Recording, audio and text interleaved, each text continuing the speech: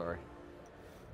Okay, we're live here at VMworld 2012. This is SiliconANGLE.tv's exclusive continuous coverage of VMworld Day 2. We're here excited to have the new CEO of VMware, longtime, 7-time CUBE alumni, when he was a lowly president at EMC, Pat Gelsinger, with my co-host Dave Vellante. Welcome back to the CUBE. Thank you very much, guys. Great to be here. Pleasure to see you again. First time as CEO. So first of all, how do you feel? Tell us what it's like. Obviously, just for the folks who haven't watched the EMC World interview, I asked you a pointed question. I said, Pat, if you were running VMware, what would you work on?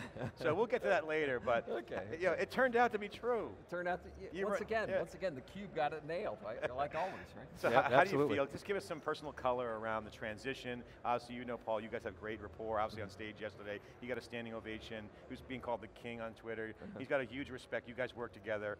Just take us through emotionally, the Pat Gelsinger, inside Pat. What went down there? How did it feel? And the way he said, I'm handing over the custodianship of the community to Pat Gelsinger. Yeah. That was really, I think, a great way to put it.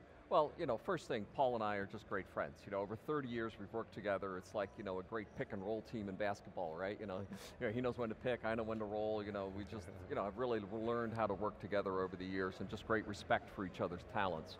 And to have Paul, embrace me and really, you know, endorse me to the VMworld and the community in that sense is powerful, right? But it also is, you know, intimidating, a bit, you know, of a responsibility as well. And, you know, I had a dinner with Tom Jorgens last night, right? You know, it's sort of like, oh, 2 weeks ago we were trying to kill each other. Now, my new best friend, right? So it is this very rapidly shifting role, as well as, you know, we laid out a pretty bold vision this week. And you were at Intel too, you understand the whole partnership dynamic. We talked about this in the CUBE, the ecosystem, obviously VMware is at the beginning of this massive opportunity of extending beyond the VMware look. I mean, you announced, as an example, people who know VMworld, it's always been about VMware, they've been dominant in the enterprise, but yesterday you announced changes to the pricing. I mean, you guys are thinking bigger now. Is that part of the plan, to think bigger beyond VMware and extend to other vendors? Obviously great you know, love fest on the CEO panel yesterday, and also the demos up on stage. So talk about that mindset and what you plan to do to take it beyond just VMware. Well, it is very much a community. And when you think about what we're doing with software-defined data center, really it's touching everything, as Paul said, it's virtualizing the data center. And to do that, you know, it's the networking guys, the security guys, the storage guys, the management guys, the new application vendors, It really is this ever-broadening community. And as part of that is both a great opportunity, as well as a great responsibility to all of those community players and how we innovate together collectively to bring about this next layer, of fundamental innovation, agility and speed for the software-defined data center of the future. So we're going to get to that in a second. I want to ask you about Paul Maritz again, just to kind of come back to the Paul theme. He has yet to be on the CUBE, so we're trying to get him on the CUBE and say it's a safe place. Does he not like you? He what'd you do? Have you offended him? I don't know. But people want to know about him. He made some really kind of cool, tongue-in-cheek comments yesterday about Facebook's valuation and VMware. Everyone had a good chuckle at. But talk about Paul Maritz as a person. He's rarely doing public appearances. He's a total tech geek. He's a cool guy. So share with the folks out there what he like. Well, I think of Paul as sort of the Michael Jordan of strategy and technology, he is just, I don't think of myself as a bad strategist.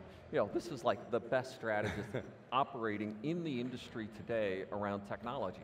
And somebody who's deep, in the technology, but also strategically very, very broad. And in that sense, his new role is really to allow him to really go focus on what he truly loves, his long-term strategy, understanding the technology trends, and really going deep in that area. And the technology, right? I mean, he's obviously a huge technologist. Oh yeah, right.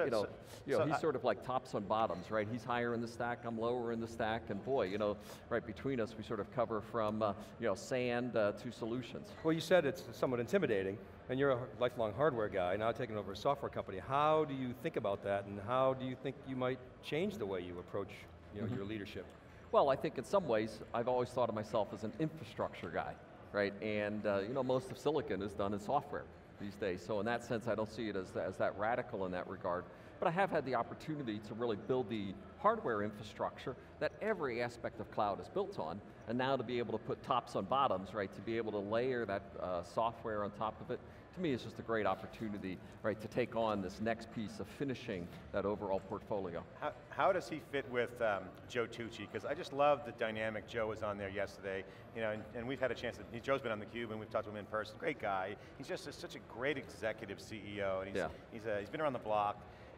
Paul's like his sidekick now, and those two guys are going to cause some trouble. What's your prediction on the Joe Tucci, Paul Maritz dynamic? Because you got a strategist that no one's ever seen before in the tech business in Maritz, now with a canvas, painting a new canvas. He's done VMware, he's got that thing kicked off, laid out the roadmap in 2010, it's all filling in nicely, it's all going great, you're going to take it from there and ride that ship and, you know, sail into good waters, but now he's painting a new canvas.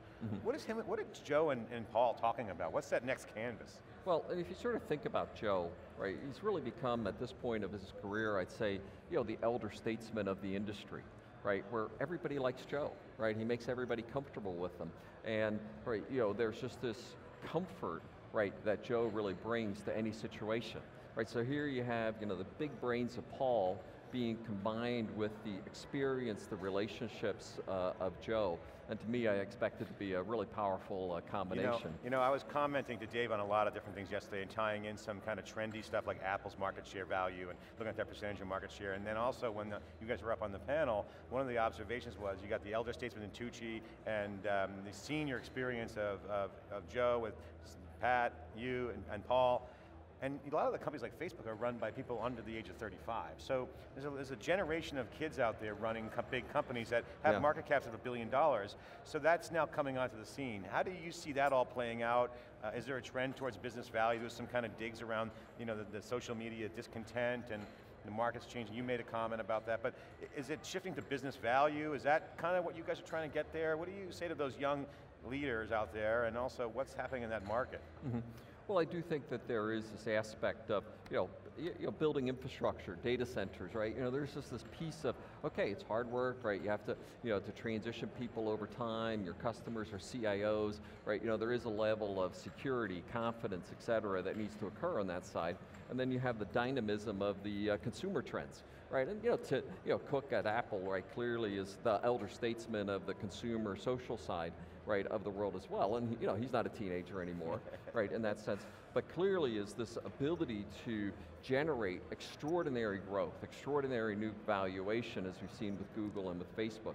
And how all of that matures for social to become a sustained monetization model in the industry isn't really proven yet. You know, I was really liking Michael Dell on stage trying to really make his point, I'm not going away. Yeah, we did a direct business model, we're the PC guys, and he's advocating, and it's good to see him back in the game like that. Yeah, so, but me too. I think Michael over the last 2 years, you know, he has a tough job, you know, HP has a tough job to really transform those companies, and you have to say, okay, Michael, he's really made progress. Well, a lot of those CEOs in that PC era that put a lot of, you know, East Coast mini computer companies out of business, I think, don't want to see that happen to themselves. Absolutely. Are a lot more paranoid, to use, you know, one of your old companies firms, and really more aggressive about, you know, staying the course. Yeah, and Michael, I think, has clearly said, I'm up for this challenge, and I'm going to take my namesake company through that challenge. So I got to ask you a hardware question, because you know that business. Now you're going to be moving more into the different kind of that is with virtualization and apps. But HP and Dell are classic PC vendors, have innovated, they're part of the whole Wintel generational shift. They have huge market shares still. Margins, yeah, are tight, but the market's changing. You guys point about that new way. Apple has huge market value, and they have single-digit share and growing in hardware, yet they're so valuable. So the logic is, if you connect the dots, small single-digit share, yet huge profits. Really great, they got good products, obviously, but they're wrapping services and other business models around the hardware. What's your take on that if you were at Dell and HP and saying, hey, you know, don't give up that PC business, just move fast, don't become driftwood, but what kind of services are they going to have to wrap around these products? Because the end user computing world, yes, it is changing, multiple devices, but Apple has demonstrated that you can have a very strong hardware business and wrap around it. So what's your advice to those guys? Well, I don't think of Apple as a hardware business in that sense. I think Apple has been focused on a user experience that happens to be embodied in hardware and services, right? And in that sense, they have owned the user experience. They're maniacal about industrial design. They're maniacal about that whole experience and have really innovated in how consumers buy, utilize their products. And I think any aspect, right, of things that touch the user, right, have to have that in mind, right? It's all about the user experience, and they've done it well, and they've said it's not hardware, it's not software, it's that integrated platform and experience. And my advice to anybody in that space, whether it's Dell, HP, Lenovo, RIM, Nokia, Microsoft, right, you have to really take that very aggressively in mind. So you put your man on the moon moment up on your keynote. You said, let's get to virtually 100% of application virtualization. I think you said 90%. That's intimidating. I'm reminded of the climber who's climbing to the top of the mountain. It's like this false summit, right? So my question is, to get there, you're going to have to lick the complexity problem. And over the years in IT, we think we've got that problem solved. And then you peel the onion and oh boy, there's more complexity there. To get to that 90%, you're going to have to solve that complexity problem. Have we solved it? Are we on that path?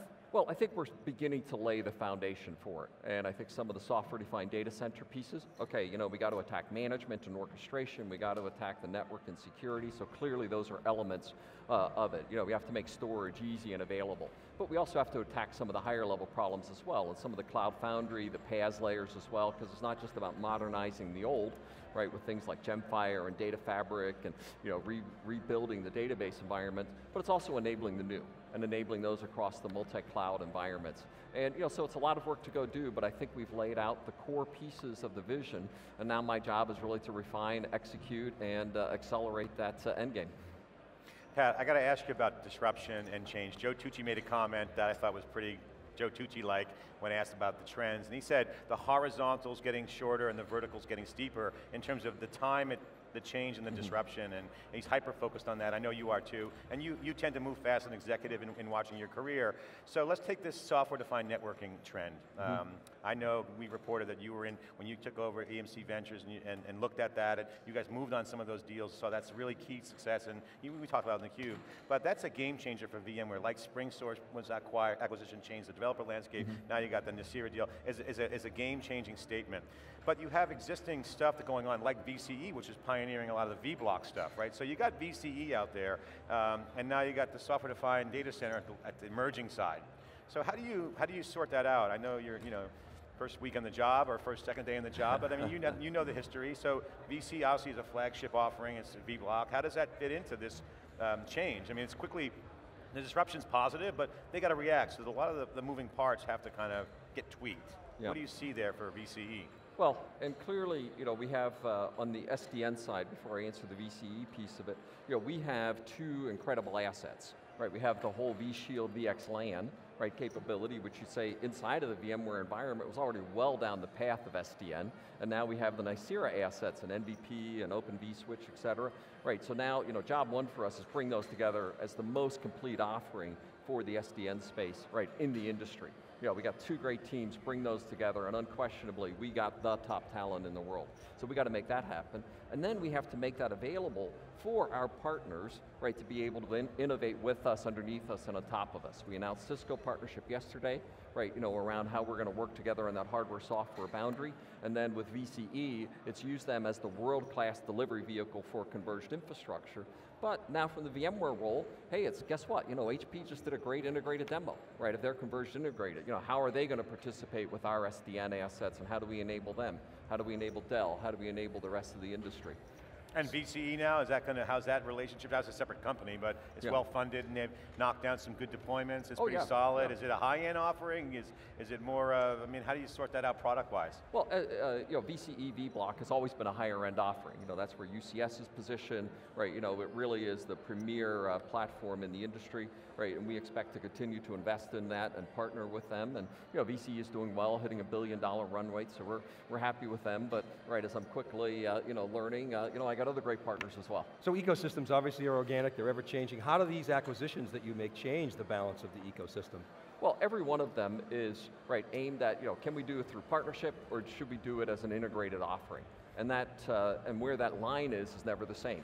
Right, and we might make a decision that, hey, it's better done in the ecosystem today, and 2 years from now, it's time to integrate it into the core operating system of VMware. Right, that's just the nature of how software and operating systems are built over time.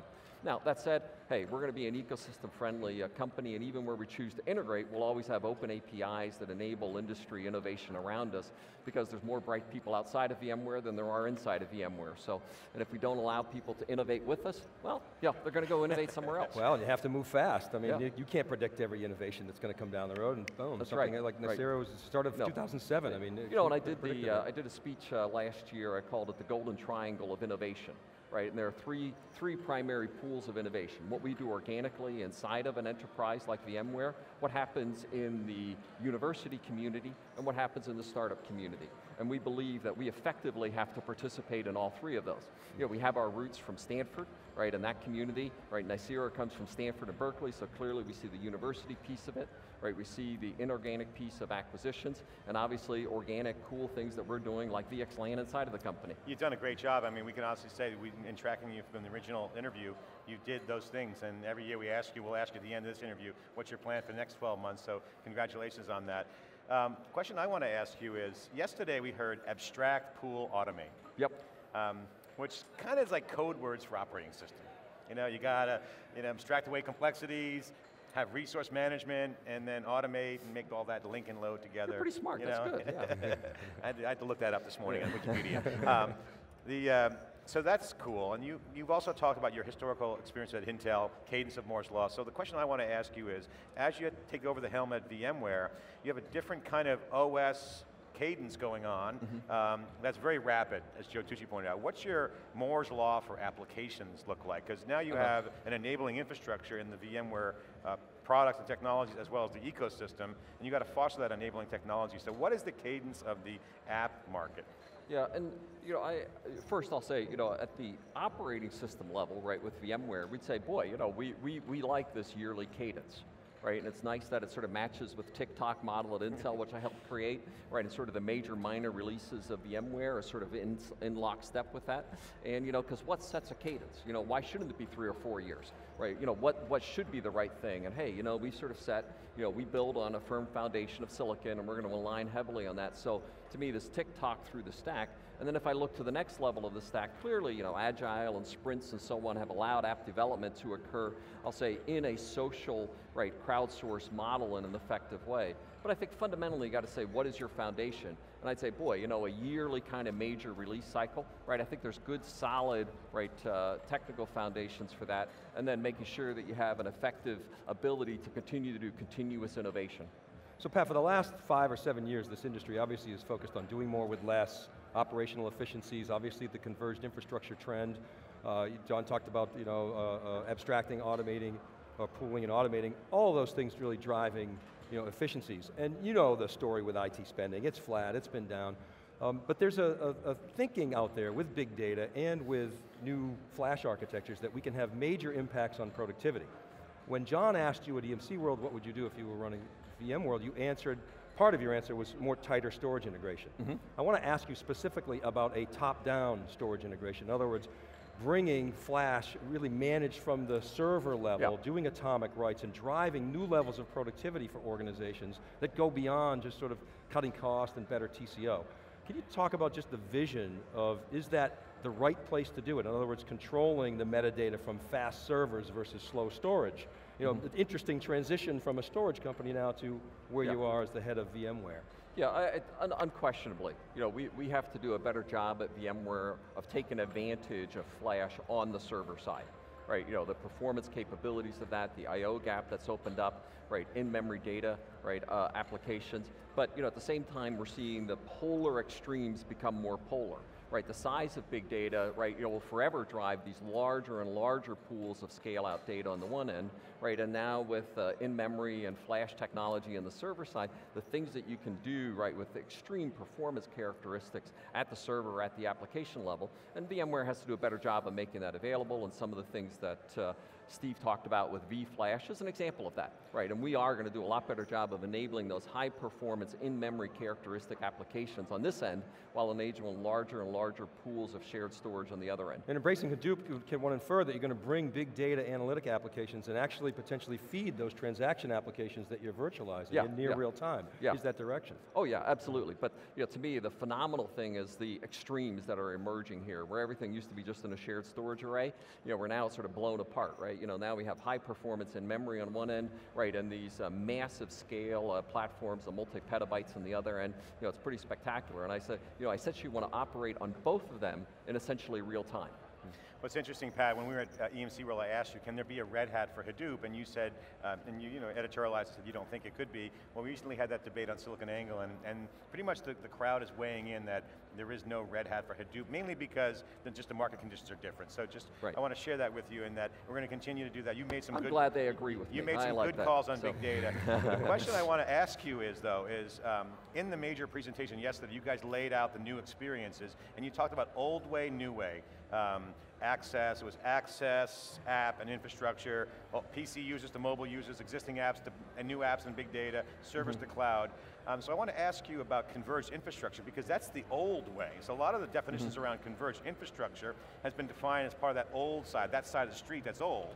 Yet, in the new operating system future that we talked to everyone about, data is now a key kernel part of the design.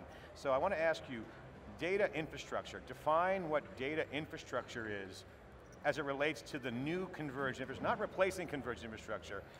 How has converged infrastructure changed from old to modern with data at the center of the value proposition?